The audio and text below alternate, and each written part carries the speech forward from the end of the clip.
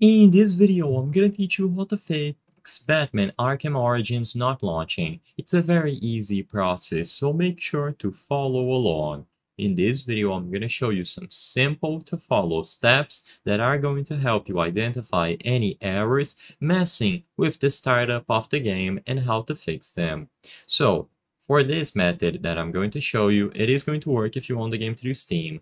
To my knowledge, you should be able to find the game files that you need to change if you have the game outside of Steam as well, but I'm just going to assume that you have it here to make this process a whole lot easier.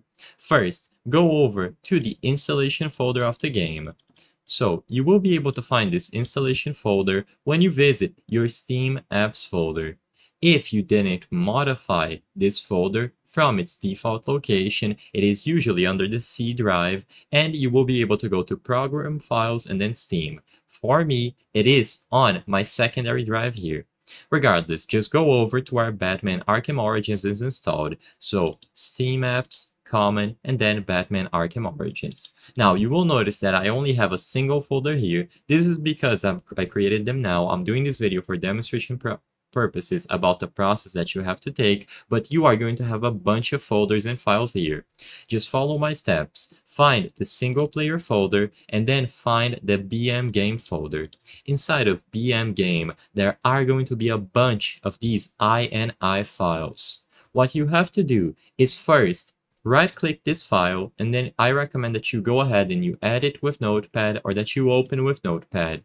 So for this first method, there's going to be a bunch of lines of code here. What you have to do is find this specific line, allow D3, D10, and allow D3, D11. This refers to how the game uses DirectX 10 and DirectX 11. So all that you have to do first is try to set D10 to true and then D11 to false. Like I said, there are going to be a bunch of lines of code here, so you can simply press Ctrl and F and look for this specific line like so. Now, once you are done with this, try running the game after you save this file. If it doesn't work, then you can move on to the second method. Just go over to the BM engine file and delete it completely. By deleting this file and running the game again, it is going to try to modify the files anew, and you should be able to get in. I cannot guarantee that this is going to work forever. You might have to delete the BM engine INI file every single time that you run the game because of the problems that it has regarding DirectX 11, 10, and 9. But usually, this is going to be a permanent fix once you change the values to true and false accordingly. I hope I was able to help you on how to fix Batman Arkham Origins not launching. If this video helped you, please be sure to leave a like and subscribe for more very easy tips. Thank you for watching.